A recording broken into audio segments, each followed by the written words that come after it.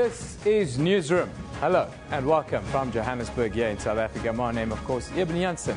The show is live. It's broadcast from our studios in Auckland Park. We're also streaming live on YouTube right now with our entire show available on demand on our YouTube channel. Today we look at the international response to the Ebola pandemic, with Cuba leading the fight against the disease. We look at the fragile truce between Boko Haram and the Nigerian government. We conclude the Dakar debate here in South Africa, looking back at the week's highlights. And then South Africa won the one-day international series against New Zealand at Mount Maunganui this morning. But first, let's get the top stories from Katrina Miller.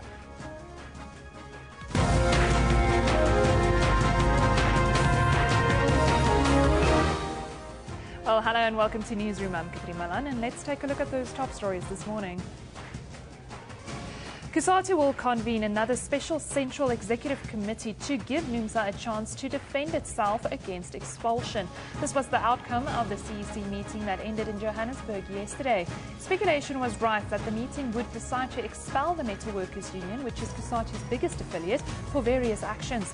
COSATU General Secretary Zwelinzima Vavi says they have given the Labour Federation a cooling off period before convening another CEC meeting. Everybody agreed that the principal issue must be that we're still wanting to save the Federation from any possibility of a split. Okay. And on the basis of major disagreements about how we tackle that report or related issues. And we must work hard, and we must give ourselves a space again. A South African company has been indicted in the United States, Alabama, for selling illegal rhino hunts to Americans and secretly trafficking in the endangered animals' horns. Company owners Davie Groenewald and his brother Janneman are facing charges of conspiracy, Lazy Act violations, mail fraud, money laundering and structuring bank deposits to avoid reporting requirements. 9 American hunters allegedly paid up to 650,000 rand per animal for a total of 11 hunts between 2005 and 2010. None of the hunters were charged because prosecutors said the hunters were tricked by the Groenewalds into believing they were shooting legally. Botswana nationals are going to vote today in what is expected to be the country's most competitive elections in 48 years of democracy. President Ian Khama of the Botswana Democratic Party is attempting to secure a second term in face of an opposition challenge by the breakaway Botswana Movement for Democracy. Moving to Africa, suspected Boko Haram militants have reportedly kidnapped at least 25 girls in an attack on a remote town in northeastern Nigeria. This despite talks on freeing over 200 other girls taken hostage in April. The incident cast doubt over the announcement by government a week ago that a ceasefire deal was reached with Boko Haram, which would include the release of the kidnapped girls. President Barack Obama has offered federal support to New York as its response to its first Ebola case. Efforts are underway in the United States to identify anyone who may have come into contact with the New York doctor who yesterday tested positive for Ebola and became the 4th person in the U.S. to contract the deadly virus. He had recently been working in Guinea treating patients in the West African country. A new poll shows that 77% of Americans believe that the U.S. should ban travel to and from West Africa. The president has been clear in his explanation about why he believes a travel ban is not the best policy at this point. And the Proteas have secured the ODI series against New Zealand with a 72-run victory in the second ODI, giving them a 2-0 lead going into Monday's final match. New Zealand were all out for 210 with 21 balls to spare, chasing 283 after they won the toss and sent South Africa into bat. Remember, all these top stories and more are available on our Newsroom Facebook page. You can also follow us on Twitter at SABC Newsroom. Eben, over to you. Yeah, thank you very much, Katrin. This week, Cuba received international praise after the announcement that a further 91 Cuban medical professionals will be deployed to West Africa to help battle Ebola in the affected countries. Cuba's contribution of hundreds of doctors and nurses to fight Ebola has been applauded by many international humanitarian workers and puts the island nation at the forefront of the international response. Despite its small population and often strapped economy, Cuba has sent 165 medical professionals to Sierra Leone, a larger contingent than most Western countries. A further 91 Cuban doctors and nurses are to begin work shortly in Liberia and Guinea, and Cuba has pledged to send some 200 others. Now, joining us from our studio in Pretoria is the Cuban ambassador to South Africa, Mr. Carlos Fernandez de Cosio. Good morning, Ambassador Cosio. Thank you for joining us. Good morning. A pleasure to be here. Something to be very proud of as a Cuban, the kind of response that your nation have shown this week. Why is it that you're doing this, and the decision to send more staff this week? We believe that the disease deserves an international effort to be able to cope with it. We received a request from the Secretary General of the United Nations and from the Director General of the World Health Organization to see what Cuba could do. And in our belief that what one needs is human resources in the field, people qualified and capable to work, we responded with what we have, which is people trained, people with the capacity to act, and people willing to act. So we are sending a total team of 461, of which over 200 are already in Liberia and in Sierra Leone. Just give us a quick rundown exactly what the Cuban medical professionals will be doing there. Will they be setting up centers and so forth? They will be attending the people who are falling victims of the disease, working in putting in place preventive measures to stop the spread and to prevent people from acquiring the disease, and to take all the sanitary measures that, in our view, in an epidemic of this type, needs to be responded to. We're working in the 3 countries, and we plan to work with others. Anyone really willing to come, and that's what has been our experience in the past, and that is what we plan to do here. Mr. Ambassador, we saw today that another medical professional has tested positive for the disease in the U.S., now in New York City. Are you not afraid that because medical professionals have been the one hardest hit in these areas, that you might export the disease back to your country? It is a risk that some of the medical doctors and the technicians that are in place might acquire the disease. The approach under the guidance of WHO that we have taken is that the person infected will be treated in place, and we'll try to contain the disease in place. These are organized teams, disciplined. It's not logical to expect a person to be infected, not to be screened, and to end up back in Cuba or some other place. The aim is to contain and to fight the disease there, not to spread it around the world. Ambassador, there's been some criticism internationally that Western countries refuse to really get involved in fighting the disease because only Africans were involved. Only when that was exported to Europe and the US did it become an international crisis. What's your response to that? Is African life valued as less in the West? It is true that it is Africans that are dying today. And it would be a huge mistake only to face this because of the fear of the epidemic reaching Europe or North America. Those are real risks, but the problem is that we need to face it now and save the lives of the Africans that are dying there. That's why we truly believe that it is with the involvement of human resources, as I said, capable, trained, and willing human resources to go there fast, save the lives of today, the people that are dying today, by that saving lives in Africa and avoid the spread for the future. And finally, if you could send a message to the rest of Africa and the world, the countries in particular, what would that message from Cuba be today? It is only with a sense of solidarity that one would deal with this, not thinking of only one's individual interest or one's nation's individual interest. We have to face it trying to help African countries, help the continent of Africa, help the world, and by that is the only way that we can help this. And you need the involvement of human resources. You need that. It's not just by sending money or sending troops. You need human resources in the field. Ambassador Cosio, thank you very much for the fantastic work that Cuba is doing. I want to, before I let you go, talk about South Africa's relationship with Cuba a little bit. We also have an exchange program of doctors and so forth. Can you give us a little update where we are with this program? First, I should say that Cuba and South Africa truly enjoy a very successful, a very productive relationship, and a friendly one that has a long history. Today we have exchanges of different types, and that include, as you say, the training of young South Africans as doctors in Cuba, and some Cuban medical personnel that works in most provinces in this country. It's something that both countries feel happy with, and we hope to continue to develop for the future.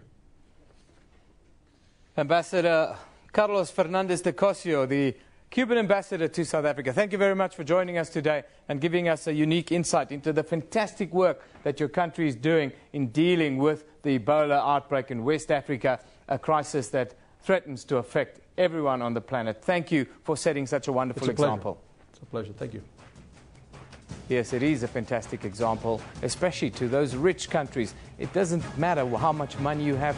It is a crisis that is affecting all of humanity. Let's take a look at what you're saying about Ebola on social media. Of course, at SABC Newsroom, that's where you can send us your interactions on social media. What are you saying? Saeed Kamal Shah says, Mali confirms the first Ebola case. Real and more devastating threat to the world than terrorism. That we can all vouch for. Charles C. Johnson says, better to deny 10 Ebola-free Africans entry than to admit one Ebola-positive patient. Yes, that is unfortunately the kind of insular view that our American friends often have when dealing with Africa. Curls and Charisma says, if Ebola is really in New York City, I would not take the subway if I were them. Not safe. Who knows who you will come into contact with? They don't even know how the disease is transmitted. Mass hysteria in America at the moment. Travel bans have been implemented so far in 30 countries. Why not the USA? Yet Obama isn't doing anything. Obama's doing a lot, actually, in dealing with Ebola. Airport screenings are obviously not working. Well, there we have facts about Ebola in the US. You can't get Ebola through air. You can't get Ebola through water. Yeah. Can't get Ebola through food grown or legally purchased in the United States. If only our Americans would read, they would really know what was going on, wouldn't they? Now, we move on. Days after Nigeria's military raised hopes with the announcement that Islamic extremists had agreed to a ceasefire, Boko Haram is still fighting, and there's no word on the fate of the 219 schoolgirls still held hostage now for more than 6 months. Talks were expected to resume in neighboring Chad this week, but there has not been confirmation of any meeting taking place there. The official silence raises many questions, especially since Boko Haram's leader, Abubakar Shekau, has not confirmed that a truce has been agreed.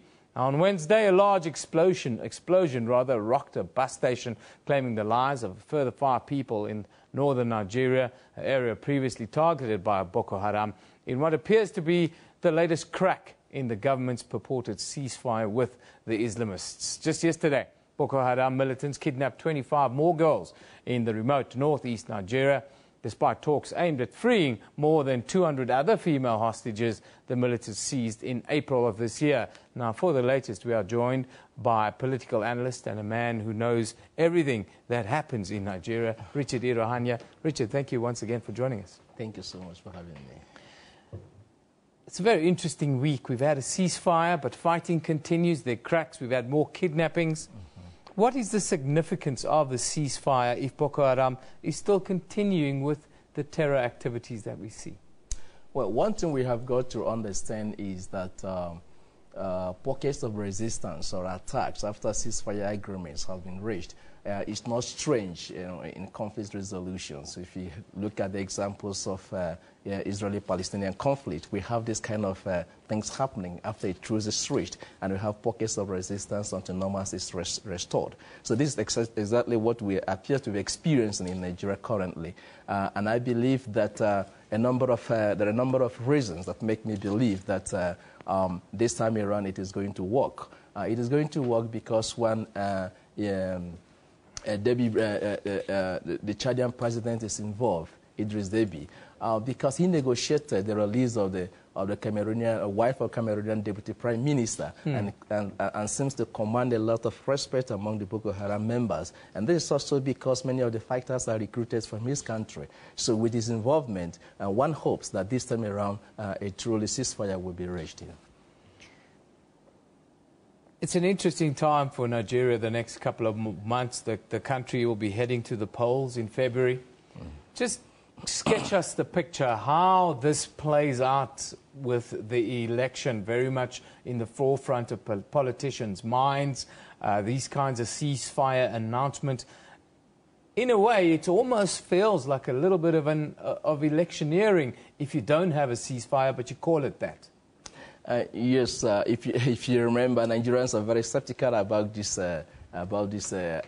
development of ceasefire. In 2012, there was one Abdullah is purported to speak for the group. It never worked out. In 2013, there was also another attempt, and one Marwana also purported to speak for the group. I think Mohammed Marwana. After a few days, the group came out to disown him or disclaim him, and we came back to square one, and now this is 2004. So there's people who are very skeptical. But I think Goodluck Jonathan wants to achieve something, in a few days' time or a few months, I don't know. We expect him to make his declaration, and the party has already adopted him as their presidential candidate. So there's not going to be a primary election for him. And I think he would like to see this problem resolved, as that will positively help him during the electioneering period. But if he fails, it's going to be a minus for him as he campaigns for a second term. And you understand that over a few years ago, the opposition has been capitalizing on this, in fact, over politicizing issues, rather than joining forces with the federal government to resolve the problem. And a lot of criticisms have been levied against them over criticism without offering contact solutions. So I think the rhetoric now has reduced, and we are seeing that a more united front, among Nigerians. So if you keep criticizing, it is going to play against you in the polls. But if you look to seek for a more secure Nigeria, you are likely to get more votes from the electorate. It's very interesting you say that it's a more united Nigeria. Seemingly at the moment in dealing with this issue. Where does the military, the Nigerian military, who at times feels like they're a little bit of a law unto themselves, where does the military fit in when one thinks about the problems that you've had in the past in dealing with Boko Haram and the kind of infiltration they even have within the Nigerian military? I think where the military facing is that the last battle against Boko Haram in Kondoga, actually gave them a lot of credibility. They were able to inflict massive defeats, of Boko Haram. And there seems to be a lot of purging also from the military. We have had court-martials of military officers, who have been, convicted of one thing or the other, collaboration with Boko Haram, and we don't know the effect yet, the military affairs. But then that shows that the military is doing something to purge itself. But then there's also problems of human rights abuses that are going on in the name of fighting Boko Haram. And I think the military has not come clear about this. But one thing is that they are not sending mixed signals. The government is talking more about reconciliation, more about rehabilitation, more about amnesty, rather than total declaration of war, which, of course, appears to be a kind of mixed signals that they were sending before this time. And what are the people saying in Nigeria, even in the case of a ceasefire being agreed? Would people support that uneasy ceasefire? Of course, an easy ceasefire, a state of no war and no peace, is better than a state of war. I think Boko Haram finds out that it is not winning the public opinion war.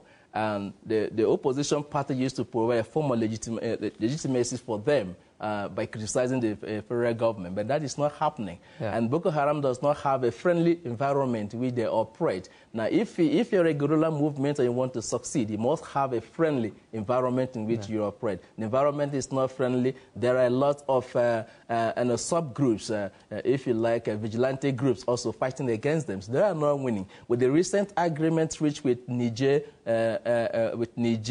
and Chad, Cameroon, and Benin Republic, the double areas are going to have a lot of military presence. Yeah. So operation with impunity, as has been the case, is not likely to be the case again. So Boko Haram is sensing that the activities are becoming more and more difficult. Yeah. And there are, of course, enough motivation for them to enter into agreement with the federal government. And that is what I think, even with the recent agreement, and is likely to hold, and that we are going to see a total resolution of the conflict in less than no time.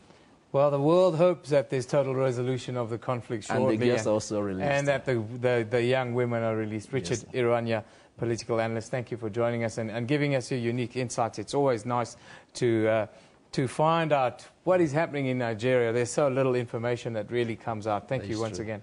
Thank you for having me. Let's take a look now at the front pages from around the globe today.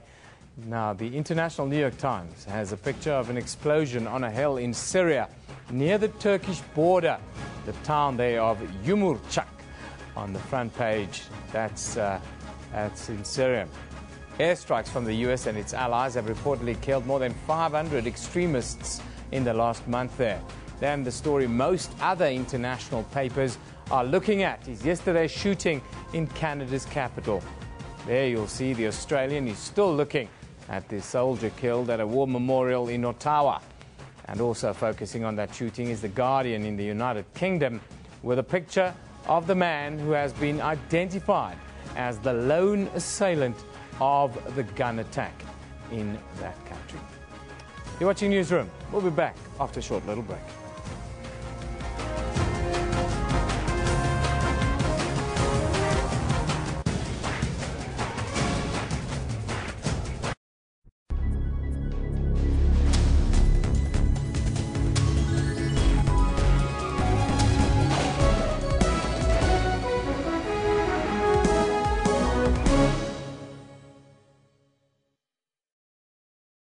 Recycling one glass bottle saves enough electricity to use a lamp for over an hour. Recycling 2 saves enough power to make toast. 10 to watch your favorite soapy. Recycling 30 tons saves enough energy to power a suburb.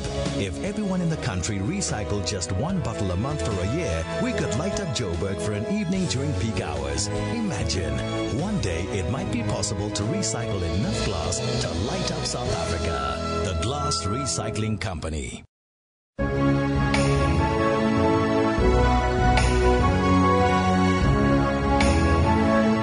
This former breadbasket of Africa, playing host to SADC leaders. I feel humbled and yet greatly honored at being appointed the chairman of SADC. When I was a student, Harvard was only my visible college, my formal classes. But I was also a student in an invisible college. The outbreak in West Africa is the world's deadliest to date.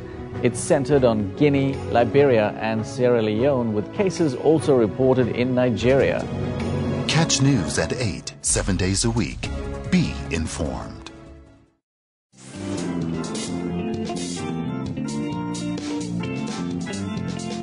Because of cancer, I realized life is short. I want to live my dream. They can bend my face, but not my voice. I'm definitely not a cross-dresser. South Africa, I'm just a gay man. Join Puleng Molebatsi on Bupilong every Saturday at 17:30 CAT.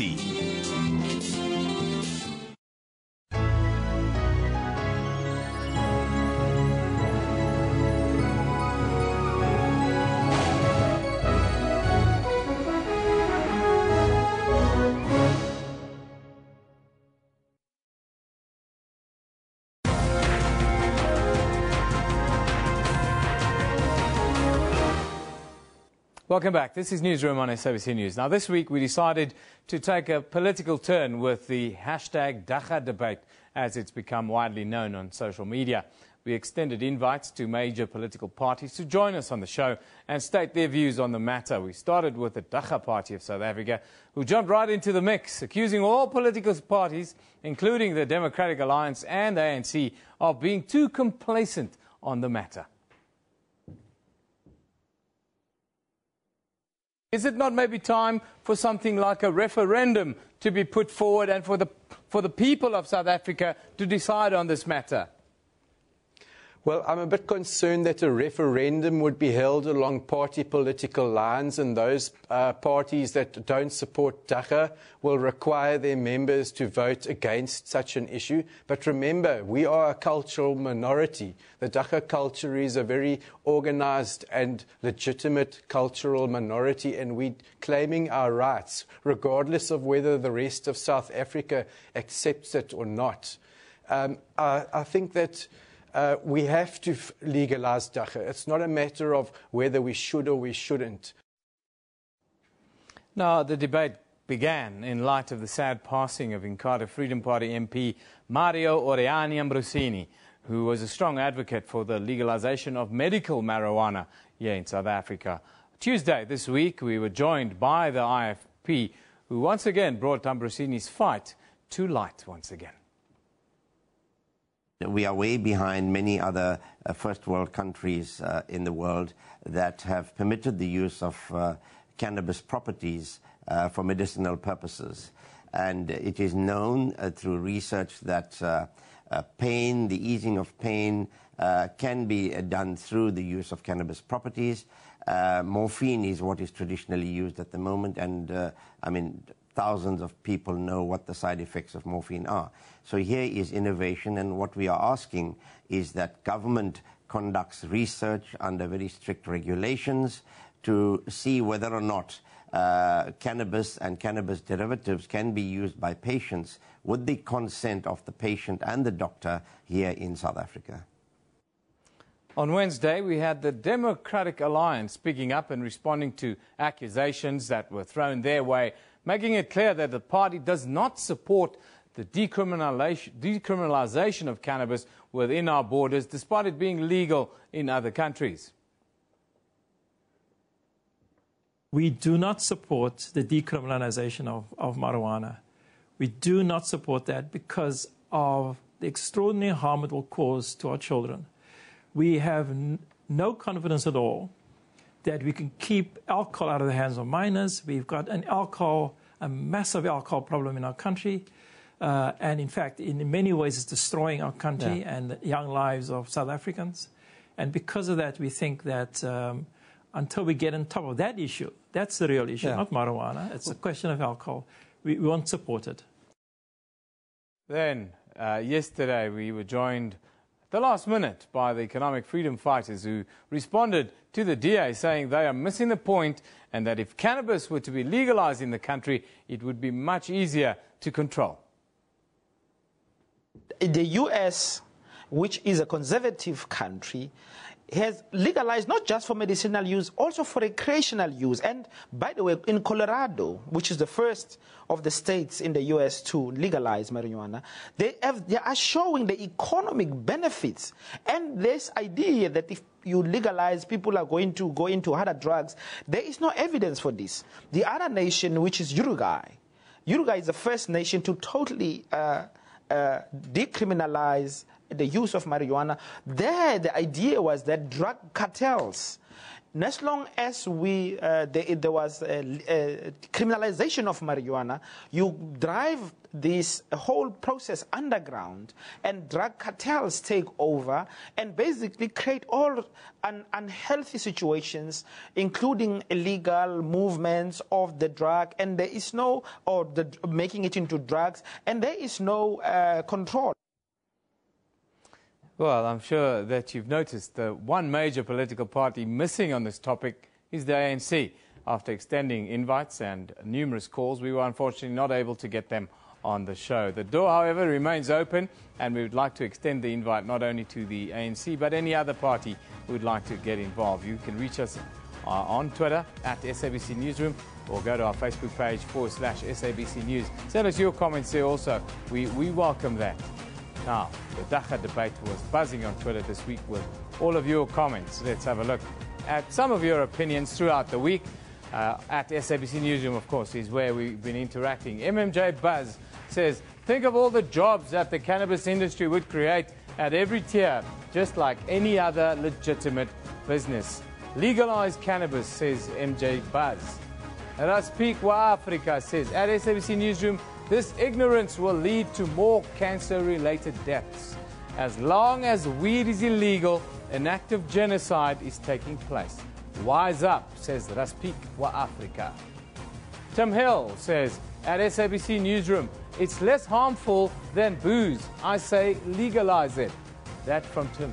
Thero says, herb is the healing of the nation. Legalize marijuana. You are fighting a losing battle, says Thero. And then Paco's Monkey says, legalizing medicinal cannabis not only improves lives for the sick and suffering, but great opportunities for world-class farming. Talks about the Australian model. Penelope says, watching Channel 404 on Dagga legalization, appears the DA needs to brush up on their research at Dagga couple and so forth. That one from Penelope. And Gevaarlijk says, okay, the EFF is pretty clueless about Dagga, but at least they are pro-legalization. That one from gevaarlijk.com. That is the well-known Afrikaans musician here in South Africa. Let's take a look at what's happening on our Facebook page, what you can see there. Today, you can read more about our neighboring country, Botswana, heading to the polls.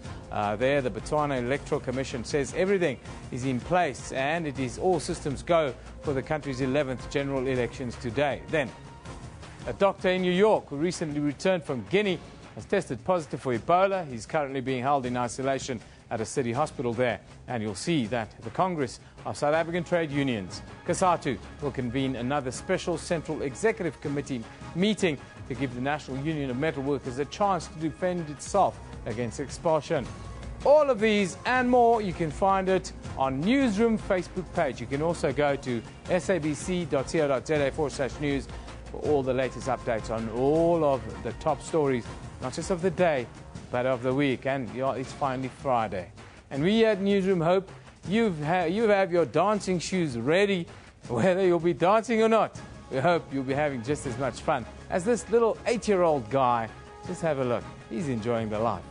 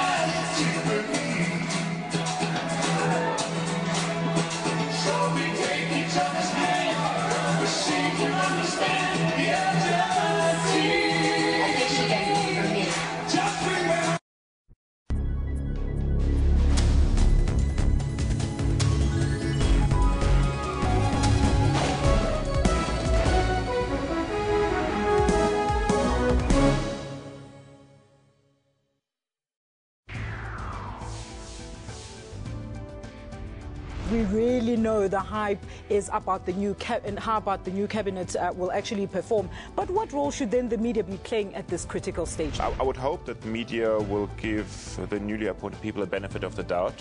Has the media lost its respect in this regard? We want you to tell us. The many factors that are hidden from the public in terms of this ought to be brought out by the media. Watch Media Monitor with me, Alicia Jali, Sundays at 9 a.m. only on the SABC News channel.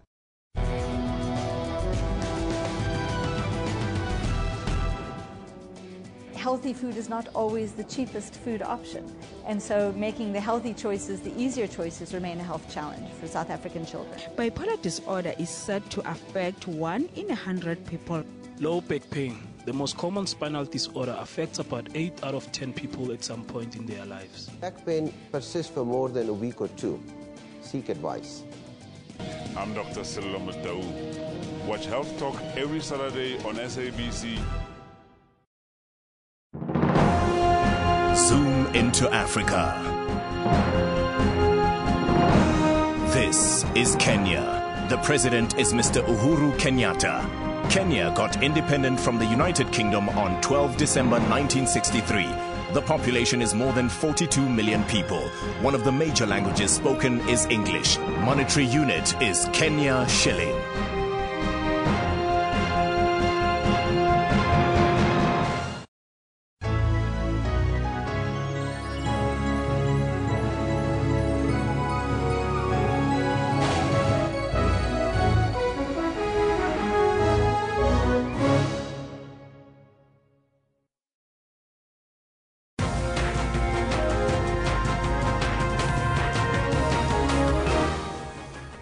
Welcome back here with Newsroom on SABC News. Let's take a look at the morning's headlines.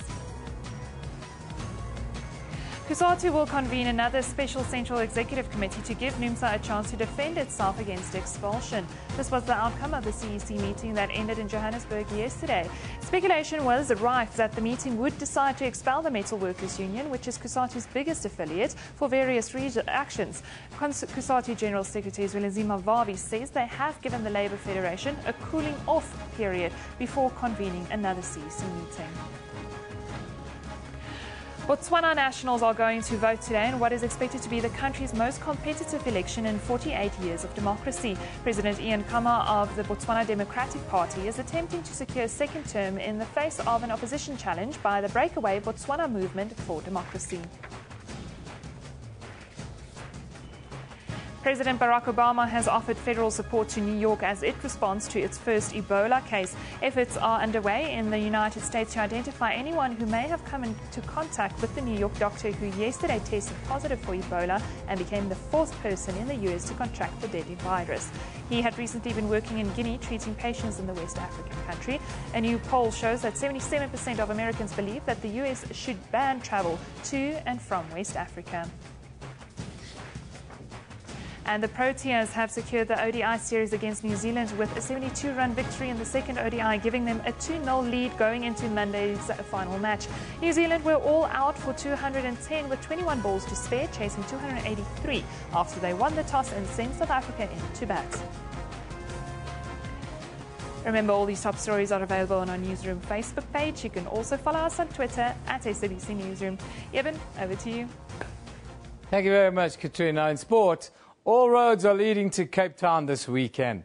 The Western Cape searching for their first victory in a home final at Newlands since 2001, when they go up against the rampant Golden Lions in the 2014 showpiece in South Africa, the Currie Cup final tomorrow. The last time the two met in a Currie Cup final dates back nearly 3 decades to 1986, when Province hosted the then Transvaal at Newlands. Province beat the visiting side by 22 points to 9 for their 5th consecutive Currie Cup title. Now, our sports reporter in Cape Town is Craig Murray, a passionate Western Province supporter.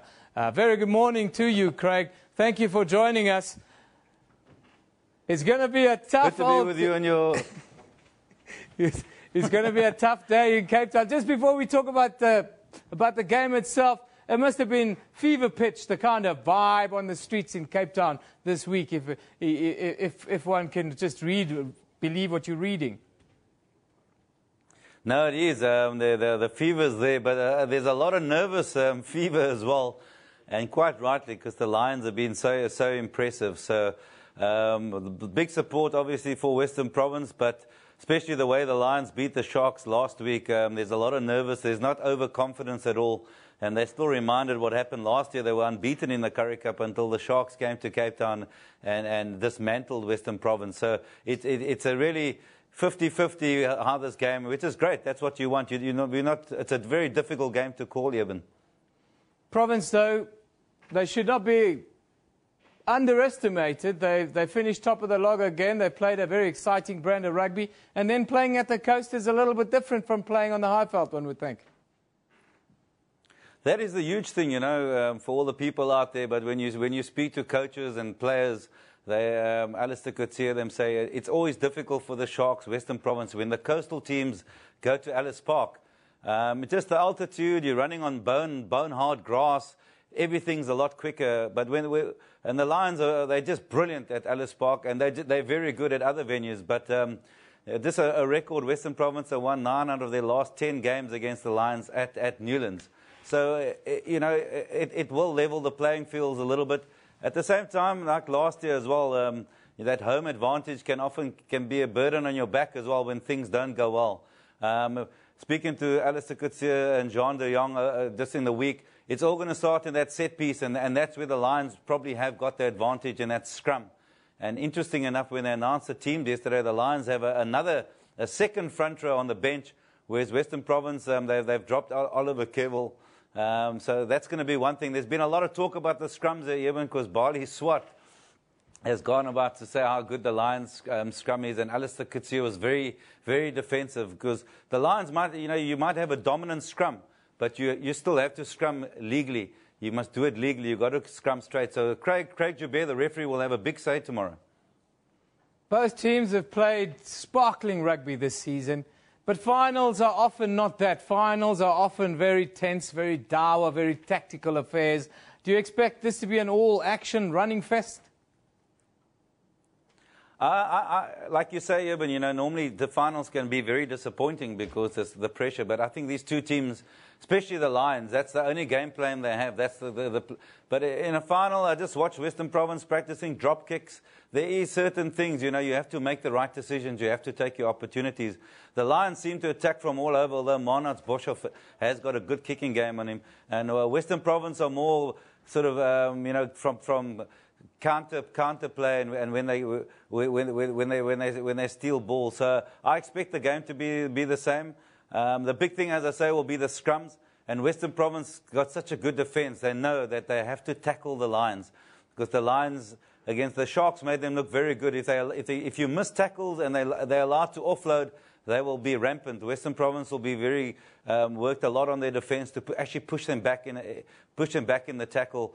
And that will be Province's thing, to have that home advantage, tackle them back, keep the set pieces fairly even, and then hopefully the crowd will get behind them. You've got to be careful also, the Lions, Derek Minnie, and they've got brilliant loose forwards. I think the Lions are the favourites. They're the better team. But whether they'll be the better team at a final at Newlands is another thing.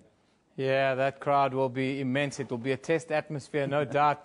Talking about test rugby, though, you were with the Boks the whole week in Stellenbosch. They were there training hard on the Obas Markotterfield. I saw in the papers. Tell us a little bit there about the kind of work they did. Look like they focused on fitness a lot this week. Correct. A lot of conditioning. First of all, the big thing about them was that, you know, the Springboks, they normally play in the Currie Cup. So this year they're not, because it's the World Cup. So they've never really had a 2-week break since they beat the All Blacks. So that 2-week break was great for them mentally and physically. And now they're working on their conditioning. And they basically got 8 test matches. They want to be successful at the end of year tour, but it's 8 test matches to the World Cup. So you don't really work on things at the World Cup, you work on them now. So lots of conditioning, and then they want to keep the momentum going as well. At the end of year tour, they haven't lost a game the last 2 years.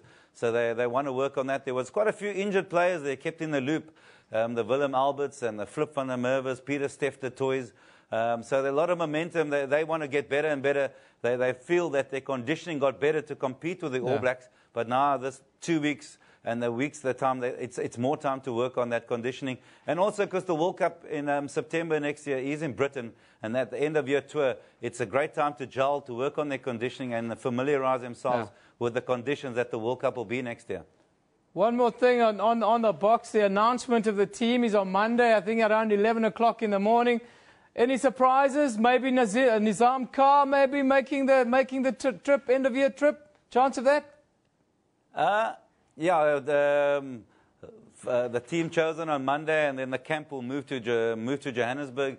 Apparently, there's not going to be that many changes. They want to keep the continuity going. I think there will be 1 or 2 new caps.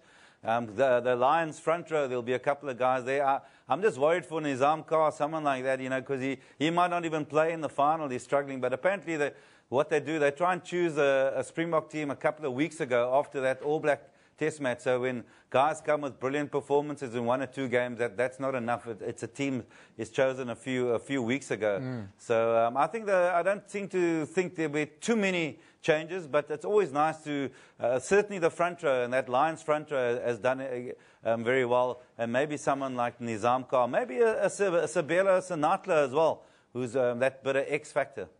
Yeah, the gas man's been playing fantastic well. Quickly, Craig.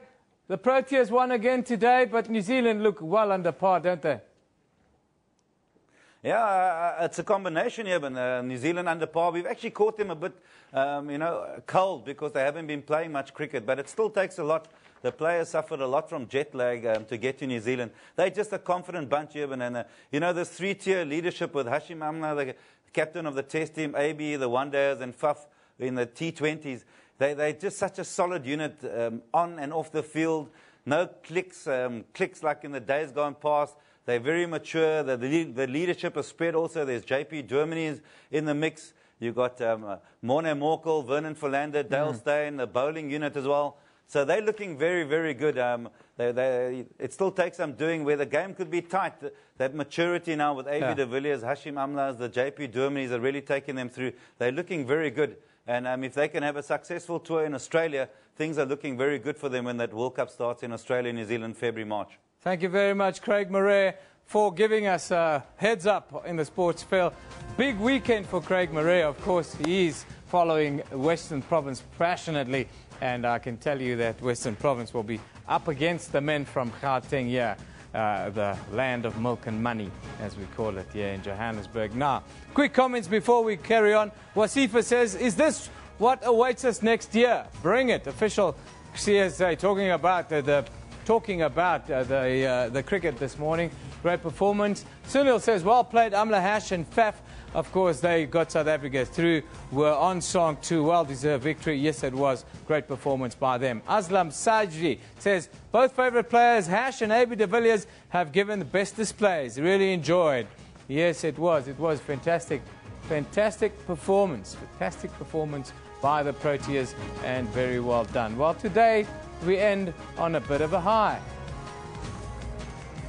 He's an up-and-coming local hip-hop and Ikasi rap artist. He's performed at one of the biggest African hip-hop concerts back to the city. He's also a songwriter and producer. As a young musician hailing from Soweto, he fell in love with music at the tender age. He's known for his impeccable punchlines and his smooth storytelling lyrics. Now, his name is Spuda P, and he joins us in studio today. He's going to perform for us as well to go out. But Spuda, before we get you to go live for us, just tell us your inspiration and what are the things that got you to be the artist that you are today. I started rapping in 2002 when I got inspired by Busta Rhymes with a track called Bounce. So, yeah, that's how I got into it. I fell in love with hip-hop because there's enough freedom of expression. So, yeah, that's how I got it. It's not a lot of swearing in the freedom of expression, is there? I don't swear. Some swear. That's good. Yeah. That's good. Tell us, your music is now played on all the top radio stations here around South Africa, Ukhozi, YFM, the likes. They love your work. Yes. How has this changed your life and changed your career?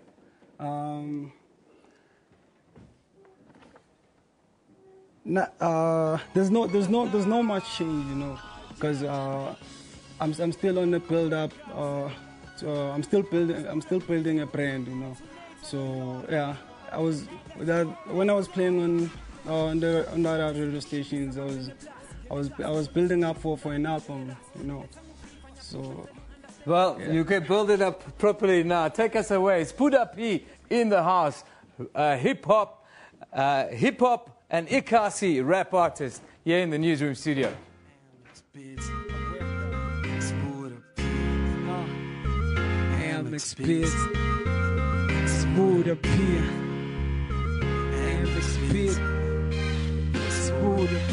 Let's go.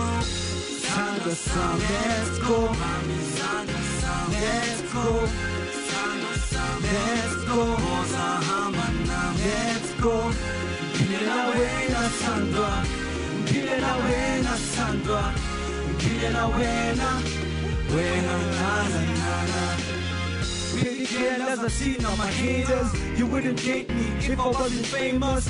But I bet I'm why you jealous. It's not my noggin, there's nothing that can tell us. I get what you now, but you the best I know. You the hottest around and check your playlist though. Let me check you out, baby, go and change your clothes. See how messy jiggle in my ponya more. Plus, I feel I need a good spoiler. We guys money now, but mind to keep it dollar. Your eyes, I guess I keep it on the whole alarm. Fast to my loom, I told you come as I'm. And you must move the proof, so you're that in this kind of selling to the pencil plus. Nama City, Boca Shushu, so I make it 2 liters, I bring the bushes, Google, zero. Sandra Sam, let's go. Bobby Sandra Sam, let's go. Sandra Sam, let's go. Boza Hamana, let's go. Gilela wena Sandra. Gilela wena Sandra. Gilela wena.